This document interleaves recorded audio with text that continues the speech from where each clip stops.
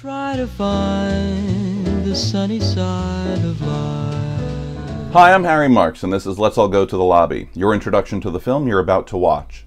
Up next is my favorite Marx Brothers film, about a college football game and a harebrained case of mistaken identity. This is 1932's Horse Feathers.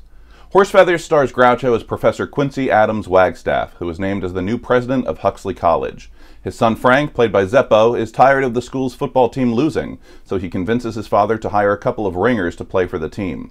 Well, as is to be expected in a Marx Brothers movie, Wagstaff doesn't hire the right players. He hires Chico and Harpo instead.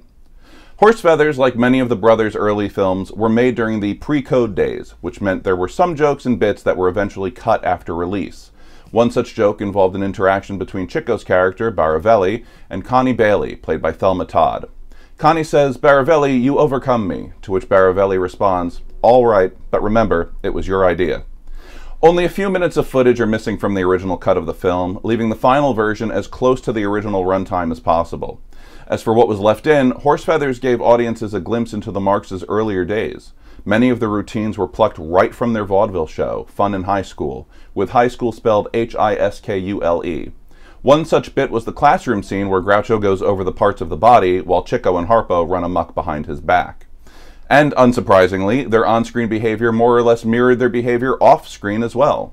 For example, in the scene where Groucho serenades Miss Bailey in the boat, she falls out and Groucho continues paddling without her. He didn't know she couldn't swim, and kept going with the scene until a couple of crew members went in after her. On another occasion, a young Shirley Temple walked by the set with her parents. This is before she became a famous child star. Well, Harpo apparently walked up to her parents that day and offered them $50,000 to adopt her. They obviously turned him down.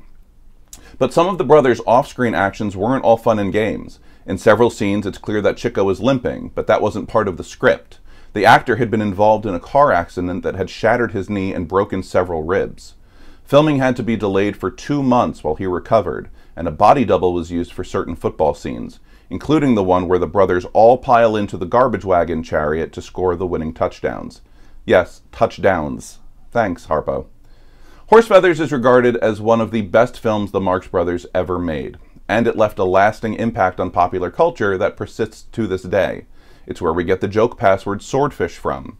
It also originated the sight gag of physically cutting a deck of cards with a blade, a joke that's been performed by the likes of the Three Stooges and Bugs Bunny over the years. So enjoy the Marx Brothers' fourth outing for Paramount, the one that landed them on the cover of Time magazine in 1932. Starring Groucho, Chico, Harpo, Zeppo, Thelma Todd, and David Landau, here's Horse Feathers.